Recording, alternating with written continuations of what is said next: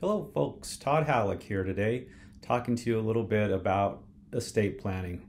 Uh, Particularly, I want to talk today about what we call disclaimers.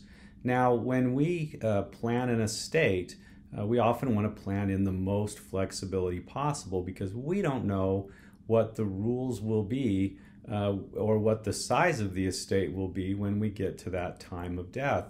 So disclaimers are actually a planning technique that we can use post-death to deal with consequences that were unanticipated or situations that were unanticipated or an unwillingness by moms and dads to maybe plan for situations that were known. So what is a disclaimer? A disclaimer is actually a refusal by a person to receive a gift that they are otherwise entitled to receive under a person's will or trust or a beneficiary designation. Why would a person ever want to disclaim a gift? You may be asking yourself, why wouldn't they want to receive it? Well, there's many reasons why that could be happening, but just a couple are estate taxes. Right now, we have a $12.92 million per person estate tax exemption. That's based on a 2017 change in the law where the estate tax exemption was raised from $5 million per person to $10 million per person, and that amount was then indexed for inflation to where we've gotten to today.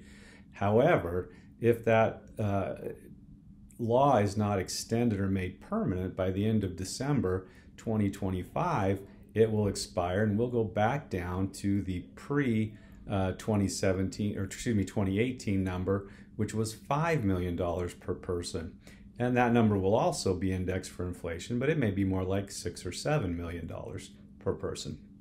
So what if son or daughter today has a $5, $6, $7 million estate, not really in concern of the going over the $12.92 million, but if the number goes down in 2026, we may have a problem, right? So mom and dad don't do anything differently in their estate plan, and son or daughter is entitled to receive that amount, but at that time, they do have an estate tax issue. Well, son or daughter can disclaim that gift, and instead of going to son or daughter, it will go to the next beneficiary identified in mom and dad's estate plan and won't pass to son or daughter and then be subject to estate taxes at their level when they pass away. So estate tax might be a reason to do a disclaimer.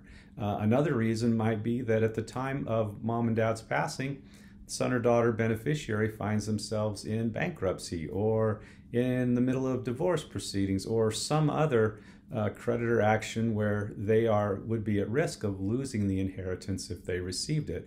They may, in that case, again, do a disclaimer to refuse the gift, and then the gift will pass to the next beneficiary identified in mom and dad's estate plan. Maybe that's their children. Maybe it's the other siblings. Who knows? But it will go to whoever that next beneficiary is in the estate plan or on the beneficiary designation form. It won't go to somebody that this person that's disclaiming the right wants it to go to. So that's an important thing to understand about disclaimers is it just is going to it's going to function as if you have died before the giver, and therefore it goes to the person who would inherit it if you did not survive the person making the gift, not who you might want it to go to necessarily. One glaring exception of using a disclaimer in the context of asset protection would be if the beneficiary is on Medicaid or some other needs-based government assistance. Most of those programs will say that if you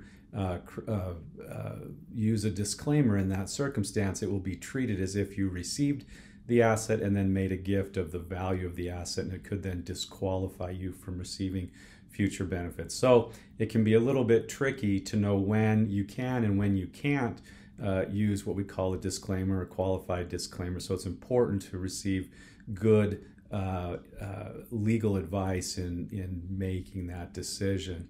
How does one make a disclaimer? Well, that's going to be a function of both state and federal law, and you're going to need to comply with both. Usually that's going to require a writing, meaning you do it in writing, and usually it's going to require that it be done within a certain amount of time. Federal law requires that it be done within 9 months of the date of death.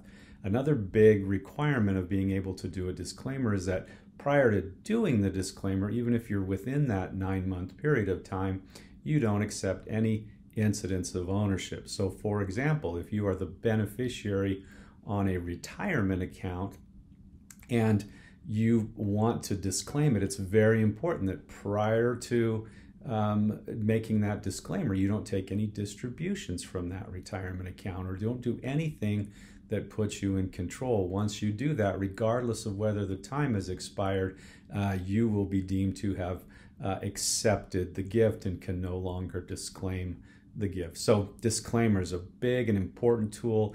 We use them actually quite regularly. And so if you have estate tax problems of your own, or if you are in a situation where asset protection